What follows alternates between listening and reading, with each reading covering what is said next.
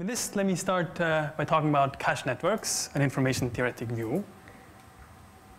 There will be three parts to this talk. In the first part, I will talk about, give you an overview of cache systems. I'll tell you a little bit why caching is relevant today. I'll give you examples of several cache systems, and I will mention performance metrics and some of the history of this topic. Then part two, Mohammad will talk about single cache systems. So this is this theory of systems that have a single cache that was mostly developed in computer science and systems community in the 80s and 90s, I would say. Then in part three, we will be talking about networks of caches. And these are results that we're presenting that were mostly derived in the information theory literature over the last, say, maybe 3-4 years.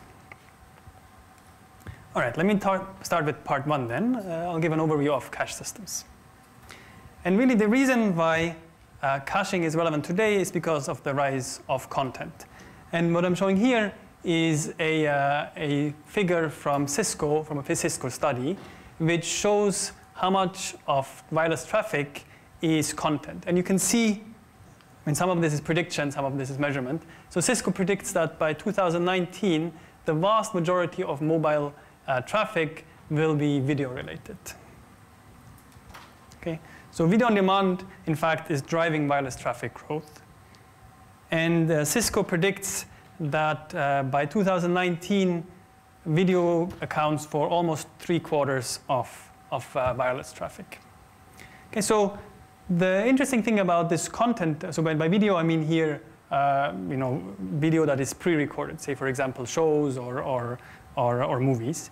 And the interesting thing about this is that it is pre-recorded, and hence you know upfront the data that will be requested. So this is not like, for example, voice communication where the data is generated on the fly, but rather here it is generated upfront.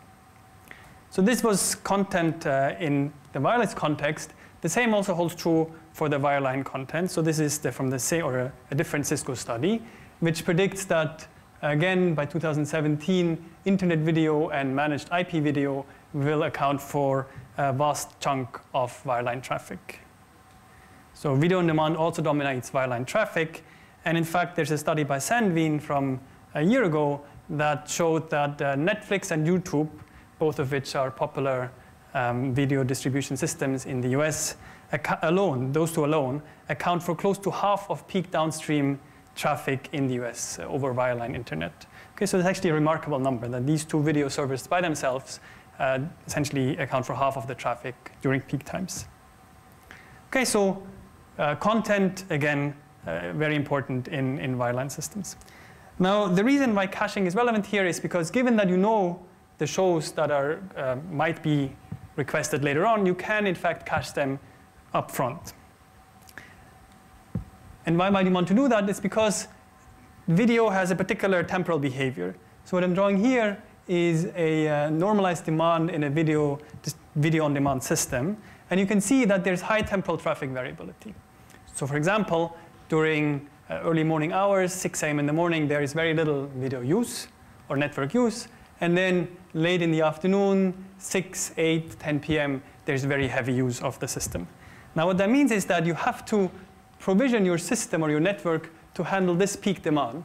But of course, you only make money on the average demand. And that means that you have networks that are over-provisioned during off-peak times. So at 6 a.m. in the morning, you have a network that is half empty, which of course is not good for ISPs.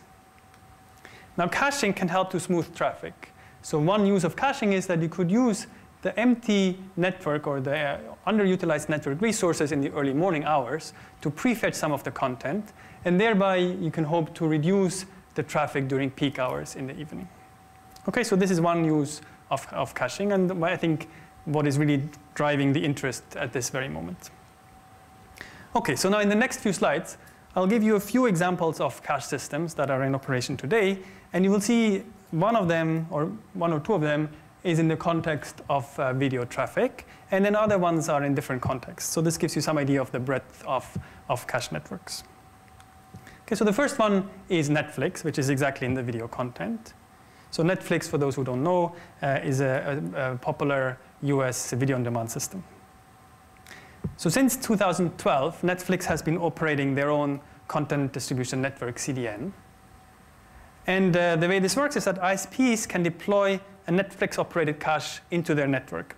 So when an ISP will contact Netflix, Netflix will ship them a box with, or a server preloaded with over 100 terabytes of content, so video content, which corresponds, if you compute it, it corresponds to approximately 4 years of HD video, which I think is an amazing number.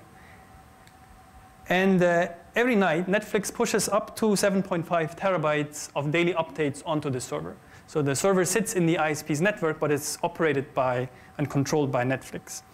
And this pushing of traffic or of updates is done from 2 a.m. to noon local time. And as you recall, this corresponds exactly to this dip in the demand curve.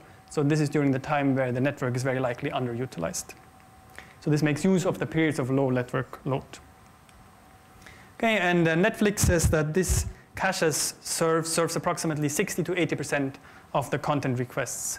So this results in a large traffic reduction for the ISP, who now can serve this part of the content from the cache as opposed to having to fetch it from Netflix itself.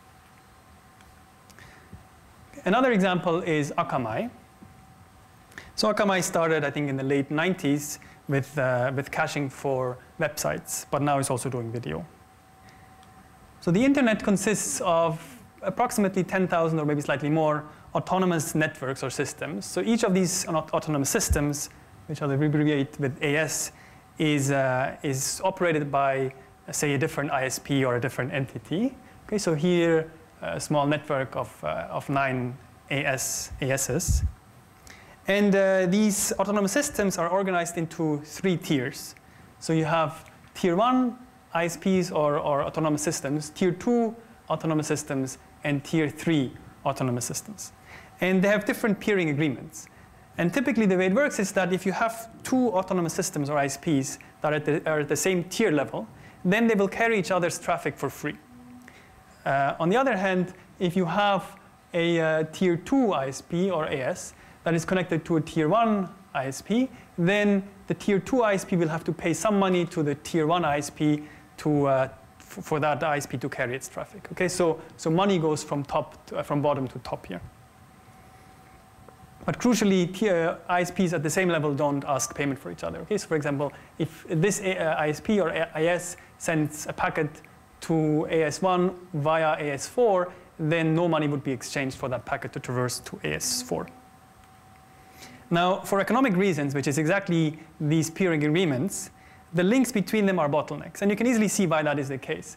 Because AS4 gets no money from AS5 to carry its traffic. And hence, it has no incentive to upgrade this link here. Right? In fact, if this link becomes very strong, then instead of, say, AS5 wants to send a packet to AS1, instead of routing it through this link, where AS5 would have to pay something, it will very likely just send it over to AS4. Okay? So for these reasons, these ISPs or ASs have an economic incentive to have these links to be weak. And in fact, sometimes they break, and there's lots of disagreements between these ISPs over exactly this issue. Now, Akamai has approximately 100,000 or maybe a bit more edge caches that they have distributed in these autonomous systems. And so into each of these autonomous systems, they have maybe one or perhaps several caches. And this reduces the traffic over these inter-AS bottlenecks. Okay, so if you have a cache in here, and say there is an origin server who has the website that a user wants to load here, then instead of having to traverse this entire network here, you can directly serve it from the cache in AS9. Okay, so this reduces the traffic over inter-AS bottleneck links. It also reduces the load on the origin server. And typically, there's a second layer of parent caches. So there's a cache hierarchy. There's edge caches here, and then there's a second layer of caches higher up. And in 2013, Akamai says that they carry 20% of internet traffic. Okay, so this is a vast amount of infrastructure that they put in place, and that carries a significant amount of internet traffic today. A third cache system example is Facebook. So Facebook uses a hierarchy of caches for photo distribution. And the way this works is that you have a user, and then you have a number of caches until you reach the backend, which is a big server farm where they host all their photos. Okay, so there is a cache close to the user. That the caches close to the user serve, in fact, the majority of traffic. So the cache in the browser, which is in your computer, would typically serve about 65% of the traffic. The edge caches, which are in your access ISP or close to it, will serve maybe 20. Then there's an origin cache, which serves 5%, and the backend itself serves maybe 10% of traffic. Okay, so you can see that the significant amount of traffic is actually served by caches and not by the backend itself. Now, the primary objectives differ by the layer. The origin cache reduces, so this cache here, reduces the backend server load. Okay, so you want to make sure that this backend server doesn't get overloaded. And this origin cache shields that backend server. So this is a form of load balancing, if you want. The edge caches reduce the traffic to the origin cache. So their goal is to minimize the number of bits that have to be sent through this link. And the browser cache mainly serves to reduce delay, because you have very quick loading of the photo. So as a fourth cache system example, let me talk a little bit about domain name systems. So just to give you a very brief introduction, this is how the domain name system is used to resolve a name for, say, a website, say wikipedia.org. So you want to have that server name, and you want to resolve it into an IP address. So the IP address here would be I don't know, whatever, some string, something like this. Okay, so the question is, how does this resolution happen? And this resolution happens in a recursive way.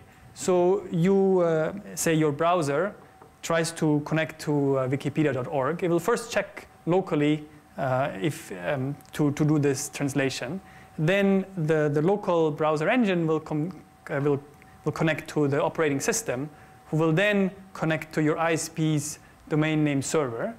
And your domain name server here of your ISP will then recursively resolve the domain name. First, it will contact the root name server, which is the server that handles the .org, for the server handling the .org domains. Then it will contact the server for the .org domain to ask that server who is responsible for Wikipedia. Then it will contact that server, the server handling wikipedia.org, who will then finally hand back the entire address. Okay, so this is how this works. Okay, so that's what I just said. And there's a root DNS server that is this one here. There's a top-level domain DNS server that's this named server. And then there's an authoritative DNS server that is this server, okay? Now, what happens is that caching, at every level of the system, you have caching. So you have caching in your browser. You have caching in your operating system. You have caching at the ISP. And then you have caching in all these servers. And this reduces the delay and the DNS server load. So delay is obvious. Each time you enter a new address into your browser, this process has to be repeated. So if each of these round trip times is maybe 50 milliseconds or 100 milliseconds, you can see that it very quickly adds up. Furthermore, it reduces DNS server load. You can imagine that for each time you had to contact the root name server, then this name server very quickly would be overloaded, okay, because you have maybe 1 billion requests every second or something like that. And there is a time to live field that is associated with each entry that tells you how long the cached entry is valid. Okay, so here a very different caching system has nothing to do with content. Nevertheless, caching is very important for system performance. As another example is wireless edge caches. This is something that is currently being thought about mainly in the context of 5G. Wireless providers are deploying femtocells to handle wireless data demand. And each base station area will contain many such femtocells. Okay, so you have a base station area covering maybe 1 kilometer square or something like that. And then you have many, many femtocells that will be installed in various places within that base station area. Each femtocell has a small coverage, which means that you can have high spatial reuse. And typically, the femtocell backhaul is weak, so can be a bottleneck. So sometimes the idea is that you would even use a broadband access to link this up to the internet. Now, caching at these femtocells was recently introduced as a proposal, and it's beneficial for several reasons. First of all, you reduce the traffic over these weak backhauls from the femtocell to the internet. You increase offloading from the base station to these femtocells, which is beneficial because they're closer to you than the base station is itself. And you can do copper delivery from several femtocells for load balancing and increased rates over the wireless channel. And we'll talk a little bit more about that in the third part of the talk or the tutorial. Okay, then I'll have one last example, which is a computer memory hierarchy. And in fact, this is here. I'm presenting this here because this was the original motivation for many of the developments in this literature. So if you have a computer memory, it is organized hierarchically. So you have a CPU, then on the CPU or very close to the CPU is a level 2 cache, then you have a level 3 cache, then you have a bigger RAM, random access memory, and finally you have a hard drive. Now, the memory sizes in this hierarchy increase from left to right. And at the same time, the access delay also increases from left to right. So here are a few representative values for the size and delay, and this is a few years old, but I mean the general trend is the same. So for example, the level 2 cache might have 512 kilobytes, level 3 6 megabytes, RAM might have 8 gigabytes, and hard drive might have 1 terabyte. So you can see each time you go up by maybe a factor 10 to the 3 or something like that. In terms of access times, a level 2 cache maybe has 12 cycles, 12 CPU cycles to access it. Level 3 maybe 36. RAM has maybe 170 CPU cycles. And this one is really shocking. If you go from RAM to hard drive, maybe you might have 10 to the 7 CPU cycles. So you can see, if you read this, you can see that proper cache management is very important. Because if each time you want to add two numbers, you have to go and read them from your hard drive, you lose 10 to the 7 CPU cycles right there and then. Okay, so clearly this will not work. And in fact, you probably have even seen this kind of effect if you, in MATLAB, say you try to multiply two matrices or something like that, or factor a matrix. It'll go quite well, and at some point, it'll become very, very slow. And that's typically the moment when your matrix does not fit into RAM anymore. So I suspect most of you will have witnessed this kind of effect firsthand. So proper cache management is very important here, specifically between between RAM and hard drive. And in this context, it's typically called paging, because the unit of memory that is swapped from hard drive to RAM is called a page. And as I said, this was the original motivation for the development of many caching algorithms. All right.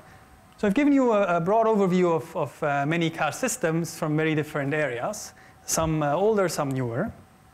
And as you can imagine, depending on the application, there will be different performance metrics that you might want to optimize. For example, you might want to reduce the amount of traffic that goes over a particular link. And this we had seen in the Netflix example, where you wanted to minimize the amount of traffic that had to go out of your ISP. We had seen it in the Akamai example over the bottleneck links. We had seen it in the Facebook and in the wireless example. A second performance metric is delay reduction. So you might want to minimize the amount of time it takes between when the user clicks a button and he gets a corresponding response. This you had seen in the Akamai example. In the Facebook example, where it was the browser cache that helped with this. Very important in the DNS example, where you wanted to make sure that each time you resolve a name, you don't have to wait 5 or 10 round trips times to actually get it. And also in computer memories, it was very important here. Then you might be interested in load balancing, or it might be also called scalability or availability. These names are somewhat used interchangeably. By this I mean that you want to make sure that if a single server fails, that the whole system does not go down, or if many, many users are using the system at the same time, that there's not a single server that will be completely swamped and hence will become a bottleneck. And this we had seen in the Akamai example, Facebook, DNS. Here it was the root server that would be getting swamped if you didn't have caching, and also in the wireless example. Okay, so importantly, for systems with a single cache, it turns out that all these three performance metrics can be captured by a single quantity, which is the hit rate. So the hit rate is the number or the percentage of requests that are served by the cache, as opposed to having to be served by the origin server. Okay, and you can see that this is the case. I mean, if most of the cache, most of the hits come from the cache, then this reduces the traffic, it reduces delay, and it decreases load balancing. Okay, so for this reason, if you look at the literature on single cache systems and essentially anything before maybe up to 5 years ago or so, it will focus on this number, hit rate. Now, one of the important insights that's coming from this information-theoretic work on cache networks is that if you look at 2 or more caches, then this hit rate is no longer representative of all these three quantities. And in particular, you may have to look at traffic reduction or relay reduction individually. Okay? And it's no longer captured by just hit rate. And we'll talk about that much more in the following. Then we had seen that there's really two types of systems. One is online and one is offline caching. So and this refers to the way the caches are updated. In the offline or proactive updating, you fill the caches during off-peak times before the demands occur. Okay, so content is prefetched to the caches, perhaps during a time of low network use. And the example here, the prime example, is the Netflix example, which, as you remember, during the early morning hours, I think it was 2 a.m. to noon, they push content onto the caches at the ISPs. Then there's a second way of operating these caches or updating the caches, which is called online or reactive. Here, content is only sent to the caches when a cache miss occurs. So a user requests an item, it is not in the cache. At that moment, the cache fetches it from the origin server. And that's the only way you get new content into the server. So content leading to the cache miss is typically put in the cache by default. And what you then have to do is you have to somehow find space for that new item. And of course, your cache will be full, so you have to decide which item you want to kick out or evict from the cache. Okay, so the question then is, what's an optimal eviction rule to kick out or evict an item from your cache? And examples of this type of system was Akamai, Facebook, the domain name system, and the computer memories. They all operate in this online fashion. Okay. Then finally, let me talk a little bit about content request models. So several models have been considered in the literature, and typically in different communities. So there's worst case requests, which is used mostly in information theory. And in this setting, you compute the rate under the worst possible requests of the users. Then there's something called individual sequence or competitive analysis, which is used mostly in CS theory. Here you compute the rate of your algorithm compared to that of a clairvoyant algorithm, which knows the entire future of the requests in advance. Finally, there is something called the independent reference model, which is used mostly in the systems community. Here you assume that you have IID requests over time with either a known or an unknown content popularity distribution. And you can generalize this to Markov models across time. And depending on your problem setting or on the system, different of these will make most sense. And we'll talk about them in more detail in the next two parts. All right, so this concludes part one of the tutorial. Here are a few references that were mentioned in the slides. We'll put them up on the web, I think, as well. Any questions about part one?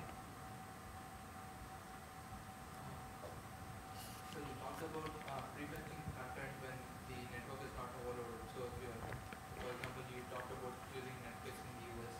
If you want to precache data or content over geographical locations where you have different time zones, I mean the network is not free at the same time.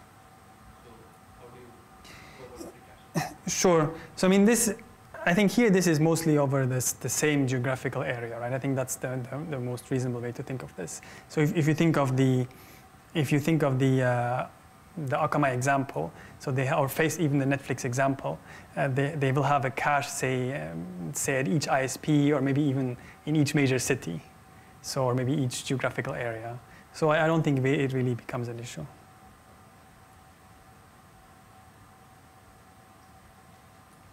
All right.